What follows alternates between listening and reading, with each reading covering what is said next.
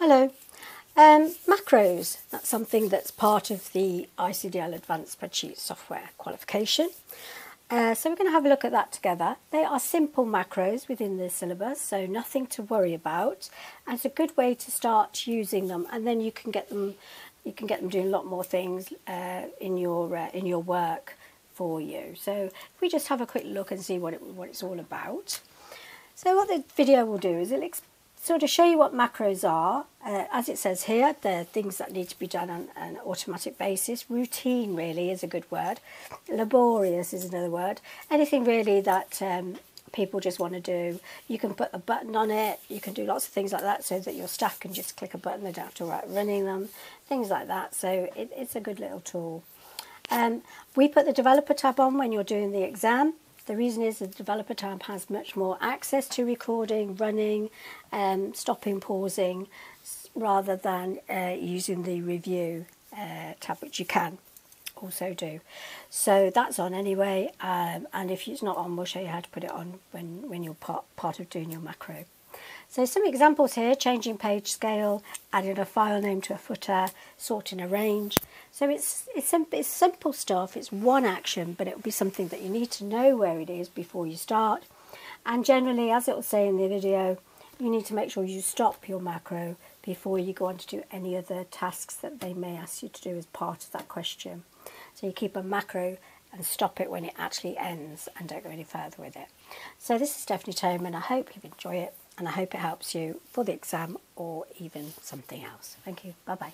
The first thing we're going to do is we're going to look at running a macro just to see what it is.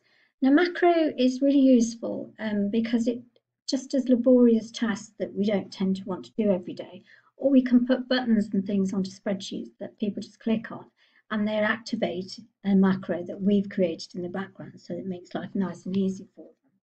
So just bear with me while this opens up. Seems a bit slow. Okay, so the first thing you're going to need is the best way to do a macro is to have the developer tab on. So you can see I've got my developer tab here. We're going to have a look at that in a moment. Before we move to that, let's have a look and see. So a macro is a sequence of commands that can be recorded, then played back when required. And like I said, you could do it through a box. You could pop a button on there. You can see you've got print one here. You can just put it up on your quick access toolbar here in a little picture, and I'll show you how to do that. So there's lots of ways, and you can just click on these and it goes through that process that you've recorded and saved under a macro name. So first of all, let's get that developer tab up, because the developer tab will give you a much better, clearer view of macros. You can still do macros when you're in the, I think it's the view tab here. You've got your macros that a lot of people use, but we're going to stick to the developer tab. So if you go to File and then Options, and you can see on the Customize ribbon, there's your developer tab there. So that needs to be ticked on in order to see what we see, and you OK it through, and then it gives you the option of here. If we click in the macros on this particular file, this spreadsheet, you can see there are two macros in there, and one's a print league and one's a sort league. So what we're going to do is we're going to run one of them. It's really simple, it's not much to it. So the sort league, we're going to sort this range here by clicking in it and then clicking on the macro and running it. So I'm going in to find it. There's the sort league there. I'm going to run it. It'll be very quick, and you'll see that it's gone and run it, so it's in descending order. Another one here, if you wanted to do it again, just so you can see for yourselves. Sort, run, really quick. Now, if you wanted to put a button on like this has for that macro, then you can use this insert here. There's a little button there. You can draw it out onto the spreadsheet. It activates the macros. You can click on the one you want to use on it, okay? And then you can type in something like sort. And if you wanted to, you could do the same as the other one. You could make it bold, a bit bigger, you know, whatever it is you want to do. And then that would act as a button to sort. So macros are useful. and I'll show you later how to put them on the quick access toolbar. But this is just an example. So let's just close this and let's actually have a go at doing some. So in the exam, they may ask you to record a macro. So we're going to use the recorder macro, number 2. Okay, so we have number 2, recorder macro. First thing you want to do is, if it comes up, is enable the content, which is the yellow bar across the top. We haven't received it, so we're fine. But if you do, then do that, because that means there's a macro enabled on there. What we're going to do is we're going to create a macro called page_scale. We're going to do a macro to fit 1 page wide. So in other words, we don't want it coming over the page as it is here. So we're going to scale it. So the first thing I'm going to do is make sure I've got the developer tab, which I have. I've got my macro group here. I'm going to have a quick look and see what page scale to fit means. So I'm going to go into my page layout and have a look around here.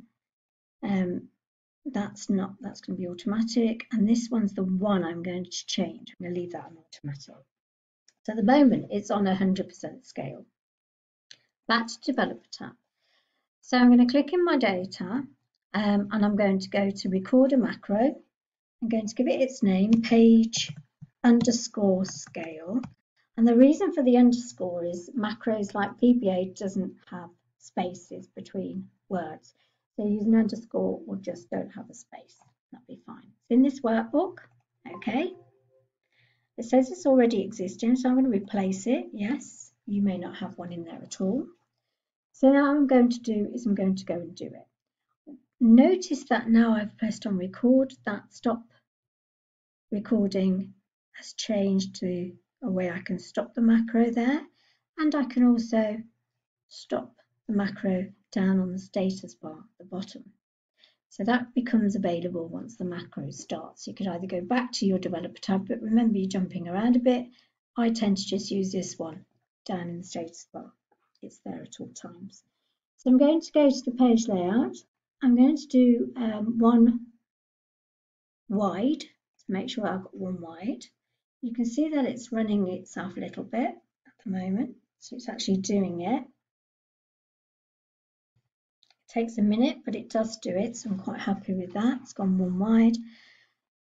And then I'm going to stop the macro. Go back to developer tab. Let's remember we recorded it there, but we found them in here. So I'm just going to go and have a look. There it is. It's actually sat there ready. What I'm going to try now isn't something that I'd ask you to do in the exam, but the whole point of doing macros is you can apply it to another document while both are open. So if you go back to your folder and open up the apply to fit macro, you can see that this one has got the same problem. So if I go back into my developer tab and find that macro that I recorded, it's now called the other workbook and with the page scale at the end. And if I run it, it takes a minute, I know, but it should apply it to up on the page, and you can see that worked. So that's worth knowing. In the exam there, I'm just going to close that and not save it. In the exam, remember that you're going to be doing the actual macro, and it's usually one thing. Okay, so we're going to do some different macros now, some things that you might be asked in the test. So just open up this one. You can see there's that enable content I talked about. So you can click on there. You get that a lot when you're at university, because obviously we're protecting ourselves. Macros can be used to carry viruses, so obviously people need to be careful. Let's do a couple of macros. Let's do one where we can put our name in the header, just to get some practice. Developer tab, record a macro, let's call it name. Okay, I'm going to pop it into the section on the left. If you're in the exam and it was showing that we were in this view, just come out a minute, we're in normal view, you can go to the page layout if you've been asked to put something in the header or footer. It just makes life easier rather than insert, edit, etc. and going all the way around. So I can just go back to where I was. Do you see I've messed about as well, and I can still do that in a macro. It won't penalise me. I'm quite happy with that. Remember, you've got your stop right at the bottom in the status bar, back in the developer tab. You've got the stop there. But I'm going to stop down here, come out, and you can see that that's worked. I'll go in and have a look. There it is, it's fine. Okay, this time I'm going to put a border around inside and out on the whole of my data. So I'm going to record a macro called border. Okay, and I'm going to all of the data here. I'm going to do home, border, all borders, and then I'm going to stop my macro, and that's worked as well. Back into developer tab, you can see that the macro is there as well. There's the border. I'm going to do the page to fit again, like we did last time. So I'm going to go into record macro. I'm going to call it to fit underscore to fit. Okay, go into my page layout and I'm going to do it 1 wide. Give it a second. Has a little wobbler, as it might do in the test, and then stop the macro. Now, the most common thing when people are doing macros in the exam is they're asked to save it as macro enabled, and they don't remember to stop the macro first.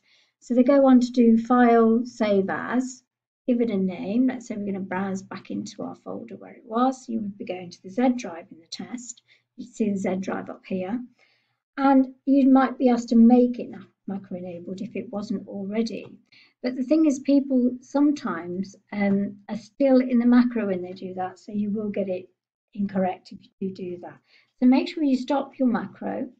We can go in now, have a look at all our macros that we've created. They're all there. So I'll see if this can work. Sometimes it will, sometimes it won't. Do you remember we had the apply to fit macro we used earlier? Just open that up again. See if we can use some of these macros that we've created. So there's a run the border. Looks like it's running fine. Yep, it ran. And then you've got the name.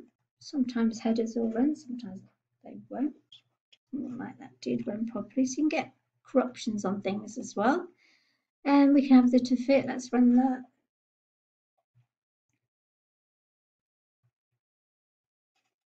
Takes a minute, not responding, but it did still run. So you can see that those things do run, and there they are. If you want to step into one, say we had that name one, it didn't seem to run, we can step into it here. You don't have to do this in the exam, but it will usually tell you if there is a problem with that name, and I think it's to do with the header subname.